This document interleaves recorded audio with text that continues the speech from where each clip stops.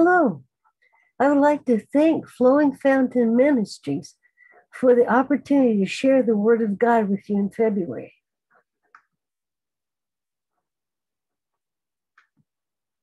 We'll be discussing love, and I'm Barbara Pemberton. Let us pray. Please read with me. Thank you, Father, for your Son, Jesus, our Savior, and for your Holy Spirit, our teacher and comforter. Give us eyes to see and ears to hear, and a heart to receive what you want us to know today. In Jesus' name, amen. So we're going to be looking at 4 aspects of love for February. The first one will be a definition of love. Next, we'll be showing you how God loves us, how that fits with this definition of love. Then we're going to be talking about the love of Christ to his bride, and the love of God, and love one another. So let's start. In the ancient Hebrew word meanings, a website by Jeff Benner, love is defined as a gift. We do not choose our parents or our brothers and sisters, but they are given to us as a gift from above, and a privileged gift. Sometimes we don't think so, but God's put us in our families for a specific reason. And we are a gift to that family, and they are a gift to us. Continuing with the meaning of love in Hebrew. As a verb, the word love means to provide and protect what is given as a privilege. That gift is given to us as a privilege. To have intimacy of action and emotion. We're told to love God and our neighbors. Not in an emotional sense, but in the sense of our actions. So let's think about that again. So when we love our spouse, the husband provides and protects and realize his spouse is given as a gift. And he has intimacy of action and emotion. Also in a family, we are provided and protected, and we're gifts to each other. And our intimacy of action and emotion is we can say things in our homes that we can't say outside the home. So let's continue. So what is the love of God to us? If we look in the New Testament, John 3:16, let's see how the Hebrew definition of love fits. For God so loved, he provided and protected and had intimacy of action and emotion, the world, that he gave his only begotten Son. That was an intimacy of action and emotion. That whosoever believeth in him should not perish. That's protection. But have everlasting life. That's provision. So you can see how the Hebrew definition of love fits in the New Testament. John 3:16. Let's go one more verse. John 3:17. For God sent not his Son, Jesus, the personal God-given gift, into the world to condemn the world, but that the world through him might be saved. Jesus provided, first, a way of restoration of God's provision and protection for our lives, and 2, a way of restoration of intimacy of action and emotion with God. So the world was just as wicked then as it is now. And Jesus came to give us a way to get back to God.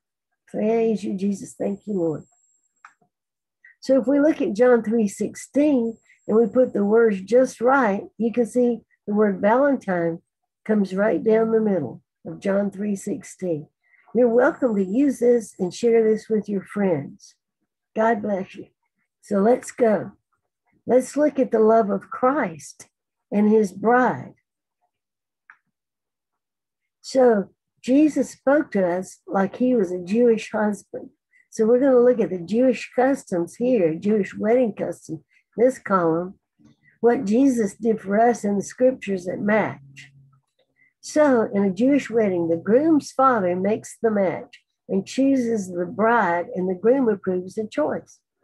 Jesus, for us, the Father, our Heavenly Father chooses us as the bride, and Jesus approves the choice. We'll be looking at the scriptures, John 10:28-29. Then the groom would go over to the bride's house and he would offer her a cup of wine. So it says here they would then break bread and drink from the cup to seal the betrothal and new covenant. So there was wine and bread over at the bride's home. And if her dad and she accepted the cup, the wine cup, then she was married. So for us, Jesus breaks the bread and drinks from the cup at the Last Supper, or our communion meal. And this is his new covenant in his blood. So every time we take communion, we're saying, we accept you, Lord Jesus, as our husband. And we're married to him from that point. In John 10, 28, 29, I give unto them eternal life, and they shall never perish, neither shall any man pluck them out of my hand. My Father, which gave me them, is greater than all, and no man is able to pluck them out of my Father's hand. Hallelujah. So let's look at another point. The groom will make a speech of promise to his bride, and he would come for her soon. Jesus' speech is recorded as a promise to us, his bride, that he will come again for us soon. This is in John 14, 1-3. The groom prepares a place for his bride and builds a room additional in his Father's house. And Jesus says the same thing. Jesus says he goes to prepare a place for us in his Father's house where there are many rooms. Now, in the real earthly world, the father has to prove the construction because the groom might not build a very strong, sturdy house because he'd rather go back and get the bride. So his father has the right to approve his construction. So in John 14, 1-3, let not your heart be troubled. You believe in God, believe also in me. In my Father's house are many mansions. If it were not so, I would have told you. I go to prepare a place for you. If I go and prepare a place for you, I will come again and receive you unto myself, that where I am, there you may be also. So Jesus is speaking to the people around him who understood the Jewish wedding, that the groom had to go back to his father's house and prepare a place for the bride. Let's look at a third point. In a Jewish wedding, the father is the only one who knows the day or hour the groom can return for his bride, because remember, he has to approve the construction. For us, Jesus said that no one but the Father knows the day or hour of his return for us as his bride. That's in Mark 13, 32-33. But of that day and that hour knoweth no man, no, not the angels which are in heaven, neither the Son, but the Father. Take ye heed, watch and pray, for ye know not when the time is. Amen. So if you'd like to know a little bit more about the correlation between Jesus' words and the Jewish wedding, you can read A Christian Love Story by Zola Levitt. You can find it usually on Amazon as Kindle, or order it in a little paperback book from the Zola Levitt store online. So let's look at the fourth thing, the love of God and loving one another. So Jesus tells us who we should love and how we should love. In Matthew 22:37, Jesus said unto him, thou shalt love the Lord thy God, that's who, with all our heart, with all our soul, with all our mind, that's how. And in Matthew 22:39, the second is like unto it, thou shalt love thy neighbor, who? Your neighbor, as thyself, how? You love your neighbor just like you love yourself. Amen. We might point it out, you say, well, how do I love God with all my heart, with all my soul, with all my mind? Well, just recently when I was fasting, I fasted my cell phone. I took my cell phone time and played songs on my piano and worshiped the Lord. And it made a tremendous difference. So he's asking you to set aside your cell phone time and your gaming time or TV time and give some of that time to him. He just wants some. And so you'll have a beautiful relationship with the Lord when you take time to be with him. Praise God. Jesus says he'll manifest himself to you in John 14:21. He that hath my commandments and keepeth them, he it is that loveth me, and he that loveth me shall be loved of my Father. I will love him, and I will manifest myself to him. So he says he'll show himself to you. The Father and Jesus will abide with you. John 14:23. Jesus answered and said unto him, if a man love me, he will keep my words, and my Father will love him, and we will come unto him and make our abode with him. Because that's what they want to do. They want to be one with you and fellowship with you. And they need you to keep his word. So read your scripture. You can't keep his word unless you know what his word is. So God is love. 1 John 4, 7 and 12. Beloved, let us love one another, for love is of God, and everyone that loveth is born of God and knoweth God. He that loveth not knoweth not God, for God is love. And this was manifested the love of God toward us, because that God sent his only begotten Son into the world, that we might live through him. Herein is love, not that we loved God, but that he loved us and sent his Son to be the propitiation for our sins, take away those sins. Beloved, if God so loved us, we also to love one another. You'll be seeing this thing, love God and love one another. Husbands and wives, love each other.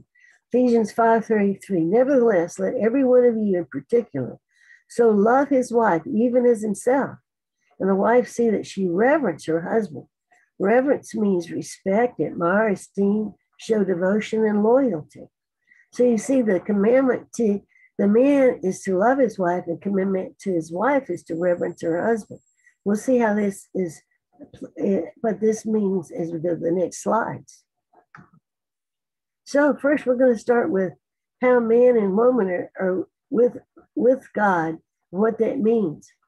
In 2 Corinthians 6:14, be ye not unequally yoked together with unbelievers. For what fellowship hath righteousness with unrighteousness, and what communion hath light with darkness? So you often wonder, what did that mean? Let's look at the word for man in Hebrew. The Hebrew letters are Aleph, Yod, and Shin. That's for man, it's pronounced Ish. For woman, it's Aleph, Shin, and Hey, Isha. So you notice they have similar letters. If you look at this letter, the Yod, that's considered a God letter in the man. It means he gets all his God thoughts from his head. If you look at the woman, she has the Hey, which is a God letter, and that means she'll make it real in the family. So there's two different jobs for each, for a man and for a woman with respect to God. Now, if you put the two God letters together, you'll spell the name of God, Yah. So when you have a man and woman that both are godly, you've got God in the marriage. But what happens if one or both do not have God? If you take the God letter out of the man, you have Aleph Shin.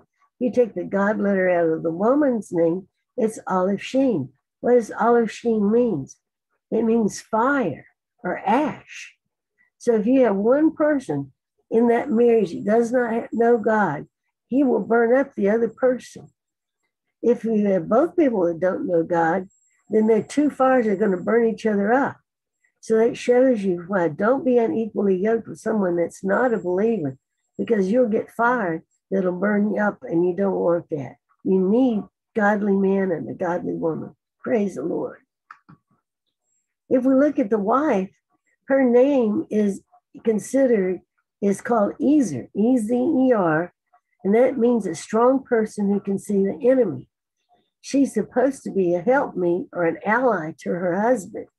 Now think about it. Your wife can often read other people as if she has a radar. She can tell, are they going to be good for you or bad for you? That's why she gave you to the man. She is there to be a helpmeet or an ally. So it doesn't mean serving as in help, as serving means help as being an ally. So, and you can find that book in a book by Dr. Frank Sickens called Men and Women and Fire. And you can see a video of that at this link below. So we'll go to the next slide. So love is different for men and women. A woman needs to be included in a circle. When she's outside being included, not included, she's not happy. She's not included in decisions. She needs love. A man is always thinking of himself on a ladder, and he needs respect. If you put him down off that ladder, he won't do anything. So let's look. So love is different for men and women. A woman must respect use respect words to her husband to put him on top of the ladder. You're a good man. I can see how hard you are working. Thank you for doing. I am proud of you. Great job. You're the best. That's incredible. I am impressed. Notice how each word pushes him up on that rung of that ladder where he feels really good about himself. What does a man need to do for his wife? What love words does he need to say to his wife? Keep her in the circle, words that focus on her. I love you. How are you doing? Are you okay? Tell me about it. You look beautiful today. I like that outfit on you. What are you feeling? What are you feeling? So focus on her. Focus on knowing your wife. So let's go to the next one. Women, respecting is trusting. Find the areas you do trust his abilities, his intentions, and focus on those in your words or your praise. Men, loving means wanting to know her heart. It is not interested in fixing an issue, but knowing and loving her. Now, a man's first desire is to rescue and to help. So sometimes women, you've got to let him do that because that's his God-given gift. So Ephesians 5:25 and 27, husbands, love your wives. Now we know what that means. Even as Christ also loved the church and gave himself for it, that he might sanctify and cleanse it with the washing of the water by the word, that he might present it to himself a glorious church, not having spot or wrinkle or any such thing, but it should be holy without blemish. So a man has a very high calling in the family where he washes his family by the word of God and helps them become spotless so that they'll be acceptable to Christ. Obviously, we need Christ to help in that process too, and the Holy Spirit and the Father. Praise the Lord. So what are we to do? In February, we're going to love God and love one another. And let's just do a quick review. Love is really a gift which provides and protects those that have been given to them as a gift. The love of God fits with the definition of the love as a gift. And the word Valentine comes down the middle of John 3:16. When we think of the love of Christ and his bride, Jesus speaks to us in scripture as if he's a Jewish man marrying a woman. And we can find more of that in the book by Zola Levitt. And we are responsible for loving God and loving one another. So let's go love God and love one another. Amen. To God be the glory. Thank you for coming today, and we'll see you again soon. God bless.